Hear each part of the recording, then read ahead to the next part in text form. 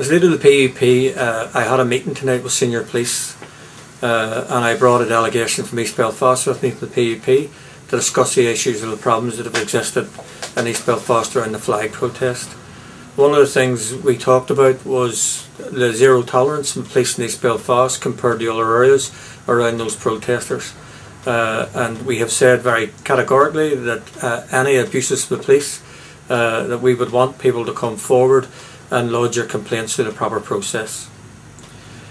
The other thing we talked to police about was in terms of their public order restrictions on parades, and we had a lengthy discussion about that. And I think that what we need to do is that we need to look at how we actually keep people safe who are in protests.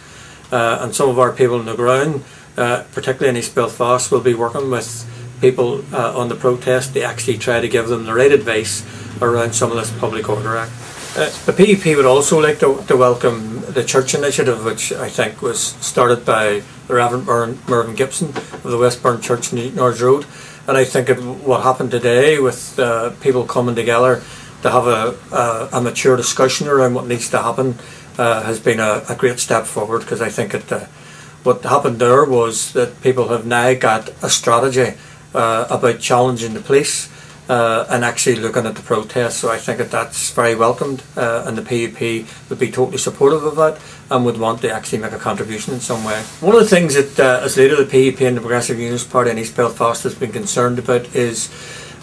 some sort of isolation policy about trying to isolate East Belfast from the rest of the protesters across Northern Ireland. Let me assure people in East Belfast that the PUP will not stand by and allow East Belfast to be isolated. The PUP will work with the people in East Belfast to actually ensure that they're part of this and they're treated like every other part of Northern Ireland's protesters. But I do want to reiterate that what we want to see is peaceful protests, and we also want to see people who are organising protests coming up with a strategy and outcomes that actually need to be got to, because we need to move to the next level, whatever that level is. While the protests continue, we need to be doing other things, and I would hope that in terms of the initiative that's coming from Stormont, that happens soon and it allows us to actually move forward in a very positive way.